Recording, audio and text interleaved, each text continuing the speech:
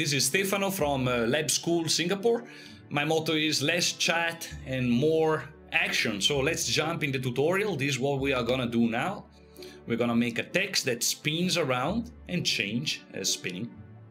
Let's take a look one more time. And there it is. So how does it work? Oh, let's take a look. First thing, we gotta create a new composition. In this case, we don't need a specific size. We can do any size, and I'm gonna do a 640 by 480, and I'm gonna make it 8 seconds, let's say. You see on the left-hand side here of the composition panel, I have 4 monitors. 3 are for the 3D view, and another one is for the front view.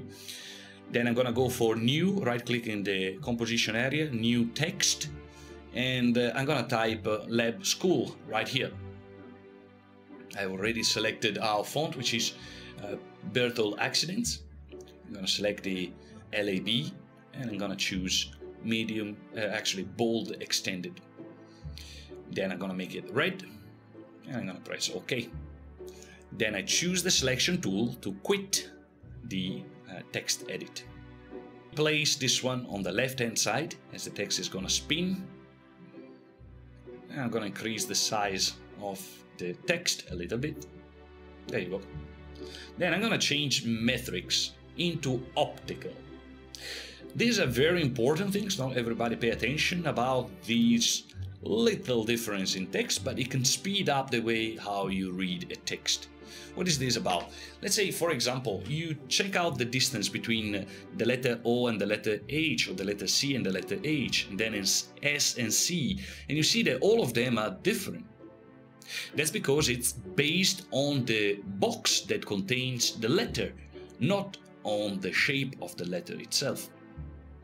Then I'm gonna check these value for tracking. This one I'm gonna set it to 0, so we give a little bit of breath in between the letter L, A and B, and then we are ready to work on the 3D layer. So let's transform Lab School layer into a 3D layer just by clicking the cube icon. There you go. So the layer is already 3D. Now it's about time to start spinning this layer. What we want to do is to first focus on the fact that now we have 3 separate rotation properties. One is for X, one is for Y, one is for Z. We are going to change the rotation for Y, which is the vertical axis, the green arrow in the composition panel. And we are going to set a keyframe at the beginning and a keyframe at the end. And the keyframe at the end will have 4 full rotation. You can type 4x, it's faster. So we have 1 keyframe at the beginning and 1 at the end. There you go. Let's take a look to what are the properties for the keyframe. And we're going to choose Easy Ease. Yeah, so right click on the keyframe and choose Keyframe Assistant Easy Ease. Now, when we play the video, you will see that the rotation will not be linear anymore, but will start slow and then accelerate and then slow down and stop. There you go.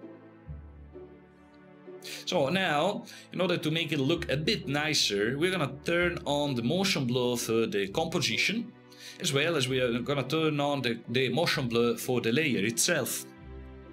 So now, as spinning, the layer will blur a little bit. Yeah, it will look much nicer now.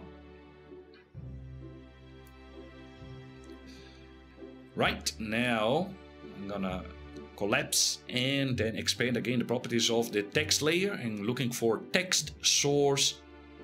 I'm gonna click to insert a new keyframe. So now I move to 2 seconds or about that, where I can see my text. Double click my text, type anything else. In this case, I'm gonna type we teach what we do, which is our motto.